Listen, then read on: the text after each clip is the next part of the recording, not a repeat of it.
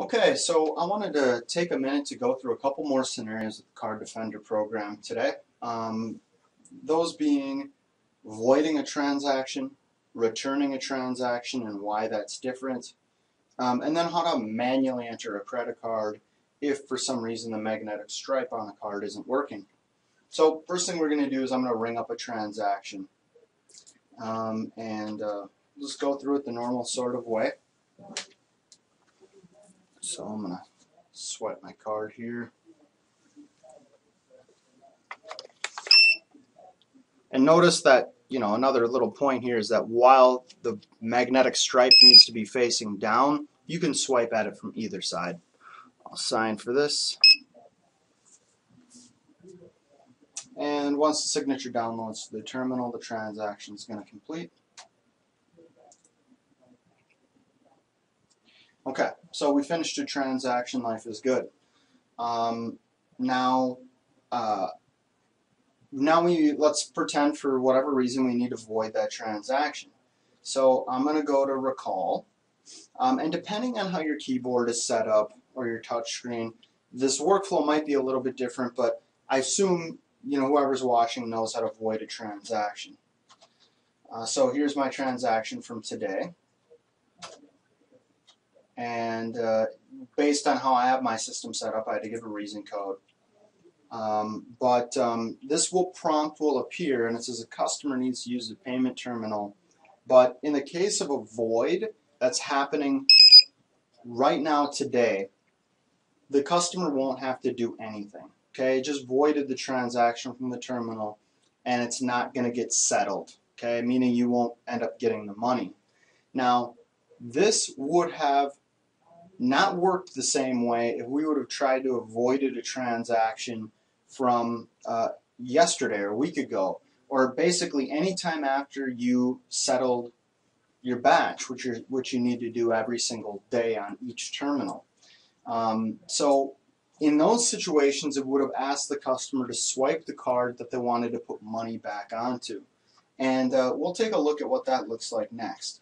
So instead of voiding a transaction, I'm going to do a return. So this would be a scenario where maybe you're not recalling the original transaction.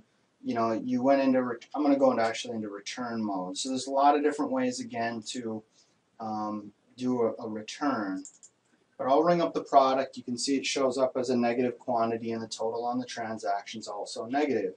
So it's doing a refund. It's asking for a credit card. And now it's saying that the amount is negative $1.09.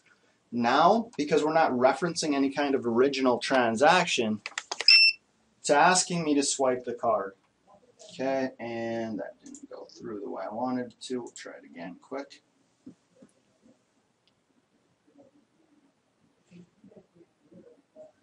All right.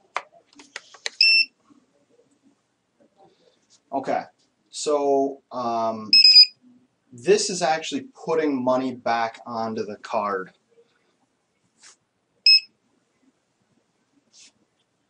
So if you can't reference the original transaction or you're trying to avoid a transaction that took place some time other than today, or perhaps on another terminal, and then you're going to need to swipe the card. And that's another really good point I want to make, is that these references to these transactions and the details needed to void them reside on the payment terminal itself until you settle. That means if you have more than one till and you want to void a transaction, you're either going to need to void it on the terminal where it originally took place, or you can do a return onto the card on another terminal, but you'll need to swipe.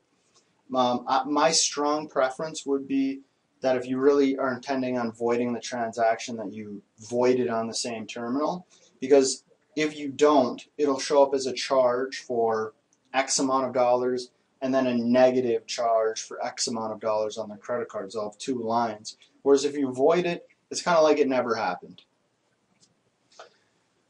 All right, so that's voids and returns. The last one is a manual entry of a credit card. So I'm going to ring up another sample item. And you saw it just a second ago. I had an issue with the credit card where it asked me to swipe it again. It gave me a track error. Now you can swipe it again, try it again. Most times that'll solve the problem. But if you really have a beat up credit card, then you probably are going to need to actually type in that number. So at this point, it's hard for me to see, so bear with me. But I just manually enter the card number.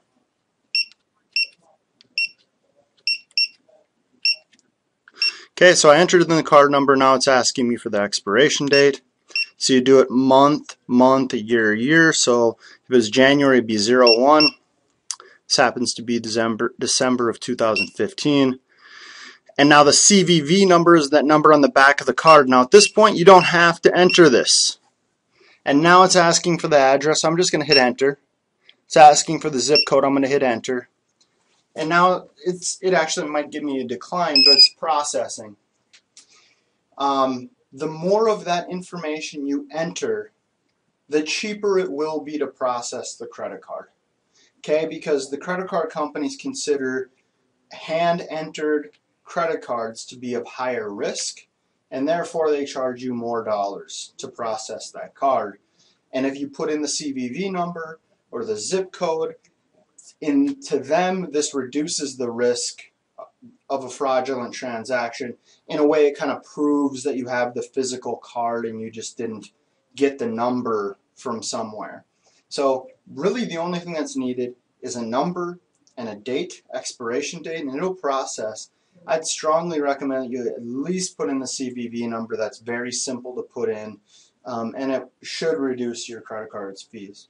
So there you have it, how to void a transaction. And again, you can only void a transaction at the same point of sale station where it was rung up, and it has to be done before you settle the batch. Otherwise, it's going to happen like a return, and a return can be done without having to reference an original transaction. It's really any transaction that has a negative amount you can do a return to, and those are going to ask you to swipe the credit card, and it's going to put that money back on. And then lastly, how to manually enter a card number if it won't swipe. Thanks for watching.